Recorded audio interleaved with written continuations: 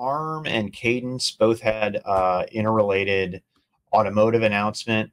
ARM, as we've seen, right, recently, public company, again, just crushing it, right? If you remember, I think it was last month, Daniel, that the stock price just freaking rocketed. I mean, after their earnings. And a lot of that has to do with getting new sockets, gaining market share, but it also has to do a lot with the sophistication of the IP that they're offering. And essentially what they did on the automotive side is they brought out three things. So new automotive enhanced processors with the V9 architecture. And the second is putting CSS, which is their ARM compute subsystems, which is a product where they deliver more validation, requires less work on the licensee, and they're able to charge a higher price. The third thing they did, which reminds me a little bit of what Qualcomm is doing with AWS, is they're enabling software testing that's cloud-based, as opposed to waiting the 2 years it might take to crank out a chip or a chiplet to be able to test.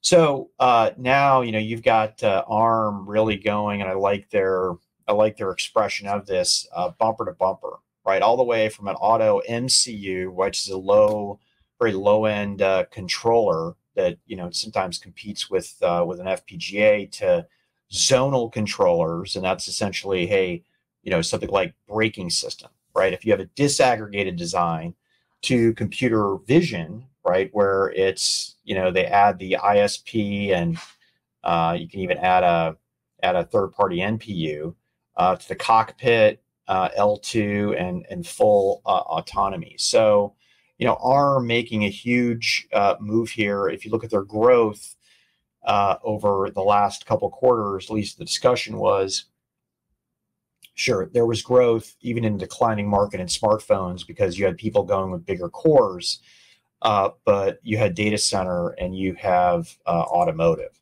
So good progress from the company. By the way, it was really cool to see ARM's highest performance server processors, right? The same IP that's used, let's say, at AWS for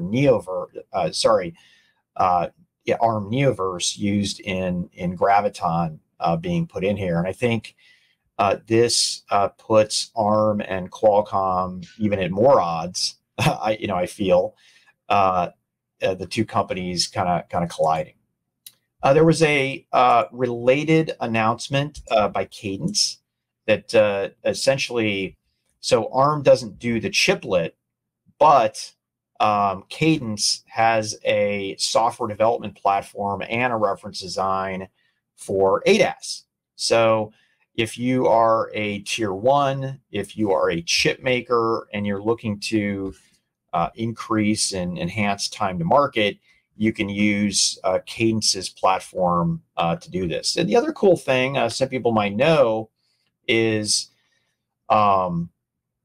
Cadence actually has its own NPU, and it's called Neo Neural Processing Unit, or NPU, and then has an SDK called NeuroWeave for machine learning. And they also bring DSPs to the table. So not only can you use their tools, but you can also use Cadence's IP to accelerate your ARM-based design.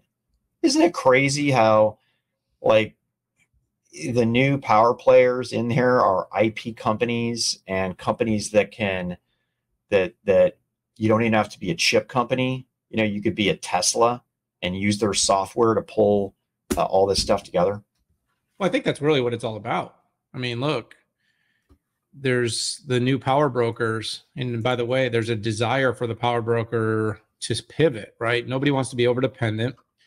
The world has seen, let's just talk about ARM's announcements around vehicles. Well, first of all, ARM, it's all about moving up the stack. It's all about being more value add, more white glove, offering more services, and being able to raise its core value, literally core value across everything it does and make more per core, per license, and be able to bring more companies in to use its IP to develop chips. I mean, look, we're seeing a world where manufacturing of silicon used to be for a very small number of players.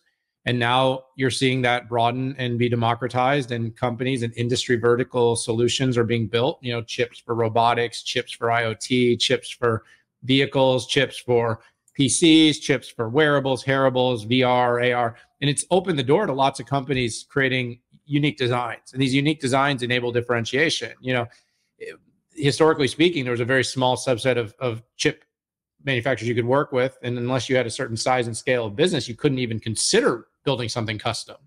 Well, now we're seeing obviously what ARM's enabling from a custom, what Cadence, Synopsys enable from an IP standpoint. We're hearing, you know, companies like Marvell and maybe NVIDIA that are entering custom to help actually design custom chips. You've seen over time, gaming console makers partnering up with companies like AMD to design custom chips for custom gaming console technologies.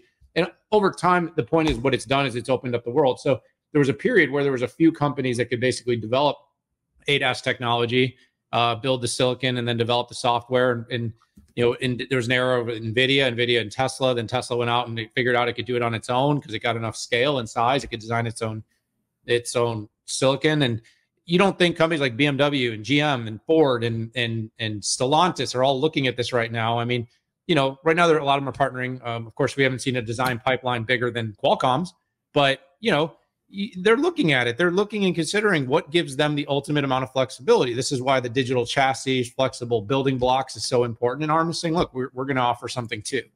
We're going to enable this. We're going to empower this. This is what the future looks like. And ARM is moving in that direction. Having said that, ARM's also getting more expensive. People are noting it. I think I saw something yesterday about Sci-Fi having a super large bump in its licensing business this year. Why is that? Well, as ARM gains strength and has grown market and has more business and has driven more revenue and increased licensing value, there are more people looking for lower cost open source options, and you're seeing it open up the floodgates for RISC-V.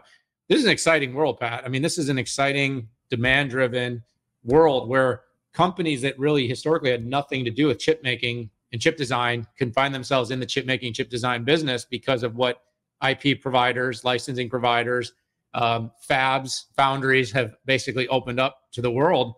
And of course, with silicon eating the world, Pat, this is pretty cool. Yeah, some of the chip makers that were in the press release were Marvell, MediaTek, NVIDIA, NXP, Renesas, Telechips, and TI. You know, note that Qualcomm is not in there. So essentially, ARM is being the arms dealer to these companies related to the automotive space. Competition is good. You know, I'm just amazed, Daniel, at the that the business model and the math works out for non-chip makers, right? That's got to be a little disturbing. And, you know, we've never actually seen anybody talk about, you know, so for instance, AWS doesn't say, hey, here's how much money I put in, and then here's what I got out, either cost savings, time to market, something like that. But given that somebody like AWS has been doing it for so long, I sure can't imagine that they would do something that lost money for 10 years. Yeah, well, I think this is going to be a really hot space to watch, Pat. I think it's just getting very, very exciting. And like I said, every new architecture, every new licensee and licensor of technology, it just goes to show, Pat, that while the world was thinking software would eat it, you and I knew what would really eat it. And you know, I haven't done a victory lap on that in almost a week. So let's call it one more time right now. Just, you know, hey, you know something about silicon. I do. Some people might say I don't know something about silicon, but I don't know. I worked for a company for 11 years that did silicon, ran product management, product marketing, corporate strategy, go to market. I mean, what do I know, Dan? And you know, before that, I worked 10 years for a company where I specified which processors would go into my platform. I don't know. What do I want? I was a customer, a competitor. Now I'm a pundit. I don't know. What do I know? Let's move to the next. By the way, sarcasm is what I learned in the Midwest. It's what we do. It's our humor to get over my love language, Pat. Sarcasm is my love language. Get over the sadness of there being no jobs.